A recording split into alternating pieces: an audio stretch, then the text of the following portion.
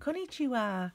Welcome to this episode of Make Something Every Day, and today we're going to be talking about visible mending, or Sashiko, which dates back to the Edo period in Japan.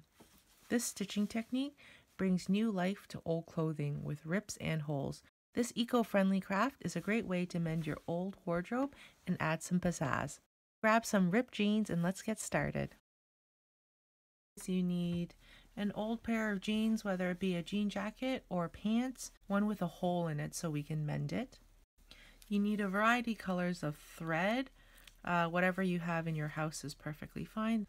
And you need a pair of scissors, and you also need a sewing needle.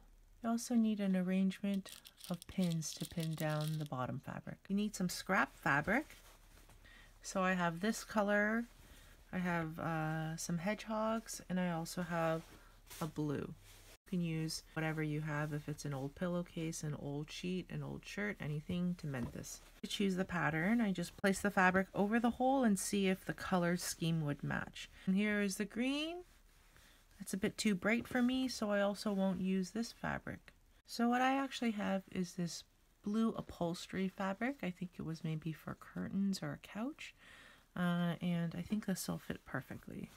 You can't even see the hole. The very first step is just to get rid of some excess little frayed edges. So all I'm going to do right now is just to cut around this so it's a bit more cleaner. A square of your fabric should be at least 2-3 centimeters larger than the hole, and then we can trim the excess after. And then take some of your pins, and if you don't have pins, that's okay. You can also use a sewing needle or maybe double-sided tape if that's easier. So I'm going to do is just pin around the hole just so the fabric is held in place. I'm going to focus on sewing on the inside of these pins. And kids, if you're doing this, just be careful. Maybe ask your parents for help on this one. There you go. I've pinned that down right now. Next, I'm going to select a color that might suit this. I'm going to try to select maybe just one to make it simple. So which one do you think is better, pink, purple, or orange? Maybe the orange, that stands out nicely. So I'm just going to take a piece of this, an arm's length of it. You don't really need that much.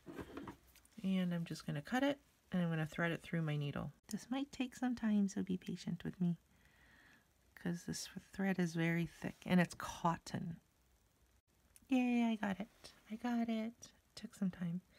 I got it. Needle all the way through, leaving one end longer because we're going to keep pulling on this string so we can keep using the full length and not the folded length.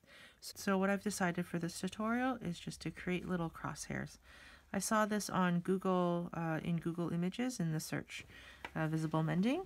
So there's lots of patterns you can do. I'm really just focusing on the most simple one, which is what I can create, which is just a little X like that. Same pattern all the way down.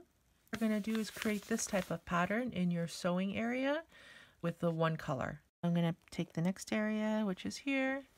I'm going to just keep repeating this process all the way through. A lot of tutorials where people mark their sewing area with chalk or grease pencil, but I really like to just create on the go. I don't really like to think ahead of time.